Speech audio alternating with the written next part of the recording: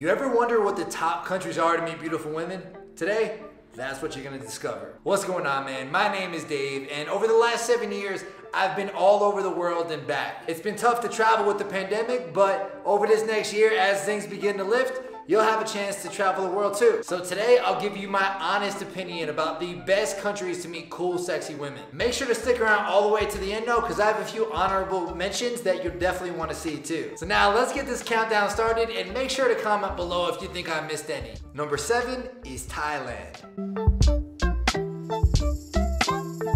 So I spent a month in Bangkok a few years ago, and I have a lot of friends who live there and absolutely love it. I remember when I was going there, I switched my Tinder to Bangkok and I got like 500 matches in an hour. It was insane. It's pretty cheap as well. I found some places with $1 pad thai, couldn't get enough of it. The party scene is pretty crazy too. They like to party late and they have to get after it. One thing you do gotta watch out for though, and I think this is probably like a top 5 worry when you're in Thailand, is the lady boys. There are a lot of lady boys in Bangkok and they can be pretty deceiving. Some of them look pretty good. I will give you one way to tell if a girl is a lady boy.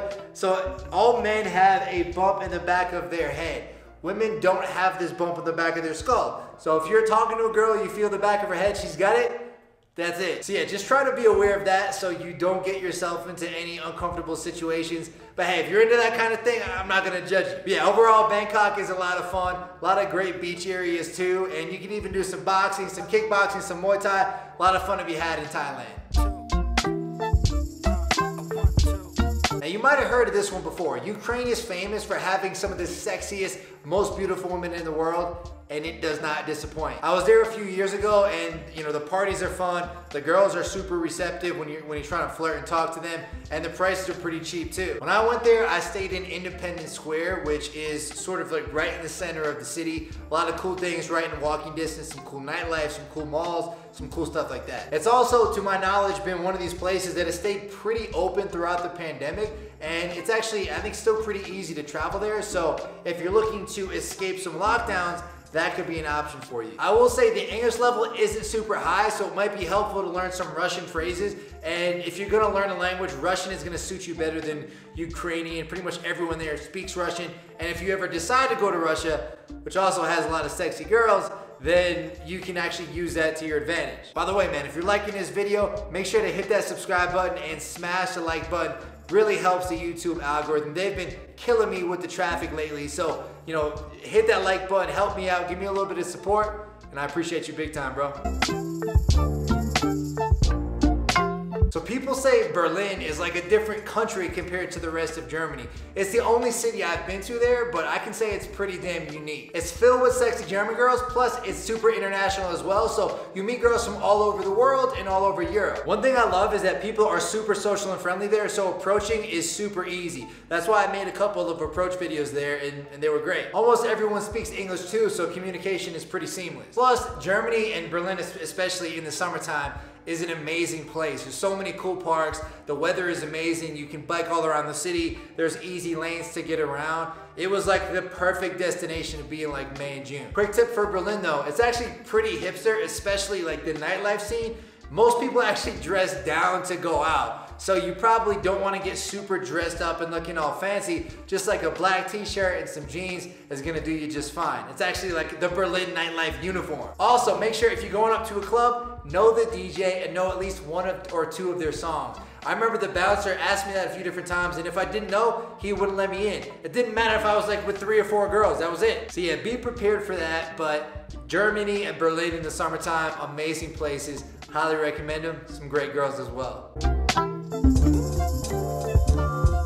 So I only spent a week in Taiwan. I was over in Taipei, but I got super great vibes from it. I'd even go so far as to say if there's one city in Asia that I would live in, Bangkok would be right up there, but I would probably pick Taipei to live. The culture is more Western than most Asian countries, plus a lot of people speak English there, so it's pretty easy to have conversations and talk to girls. Women know how to dress well, fitness is big there, and the city itself is beautiful. You get a mix of like a big downtown aspect as well as like nature. There's some crazy nature there, and there's just a lot of cool stuff to do. Plus, the nightlife nightlife is great. And speaking of that, if you're gonna go to Taipei, definitely try to get a spot as close to Taipei 101 as possible. That's the big building in the middle of the city. And what's great about that is that there's tons of cool nightlife right around that building.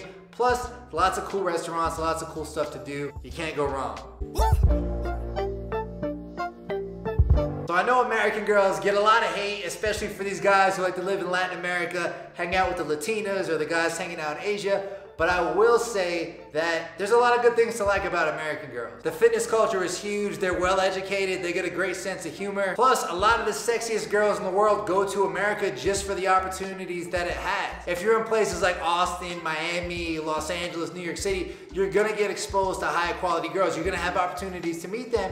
It's just a matter of, hey, are you leveling up enough? You know, are you on your grind to the point where you know how to communicate with them effectively and have a good time with them? Now, if you think it's hard or shitty to meet girls in America, you're either sour and you suck with girls and you need to do something to improve it, or you're in the wrong city, or both. I mean, if you're in a small town, pretty much anywhere is gonna suck. I've talked about this before, but small towns are not ideal for meeting girls. Most of the hottest girls in a small town are gonna go to a bigger city because that's where the opportunities are. Not just to meet cooler guys, but also, you know, work opportunities, modeling, that type of stuff. This oftentimes dries out the small town, so you have very little opportunities to meet attractive girls. So if you're a small town guy, I recommend getting out of there, go meet some girls in a big city, see how it goes.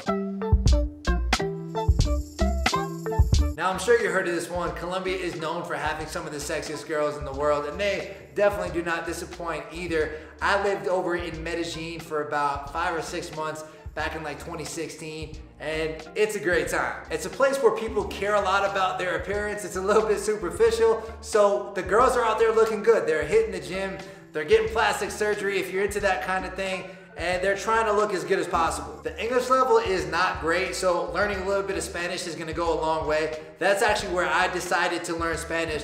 I was over there for a few weeks. I realized like 2% of people spoke English. It's like, man, I can't do this shit anymore. I'm gonna start learning. Within a few months, I was conversationally fluent. It surprisingly wasn't that hard to learn, and it's a skill that's benefited me to this day. So I highly recommend, if not learning Spanish, learn some type of language. For me, I took an hour of lessons like 2 or 3 times a week, you know, some one-on-one lessons, and then I would use what I learned to go out and flirt with girls at night. It was a fun time. That's the best way to learn. Quick tip, if you go to Medellin, my favorite places to stay are Poblado and Laureles. There's tons of nightlife and stuff to do in both of those places. You're gonna have a good time.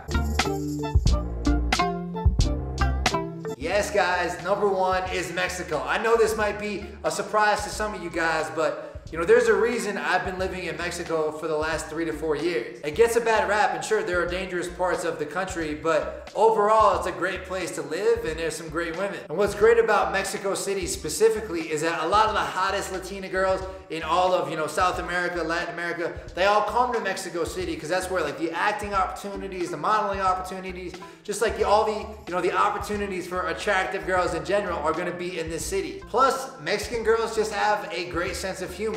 They have, you know, the awesomeness of a Latina girl, like the spiciness, the fun, but then they also can relate to you on sort of that Western level in terms of like the American humor. So it's super easy to have conversations with them. There's a lot more English here in Mexico than there is in Colombia, and it's a lot of fun. Plus the tacos, you can't go wrong with them. Some of my other favorite places in Mexico include Guadalajara, Playa del Carmen. Tulum is pretty cool as well, although it's getting kind of influencery.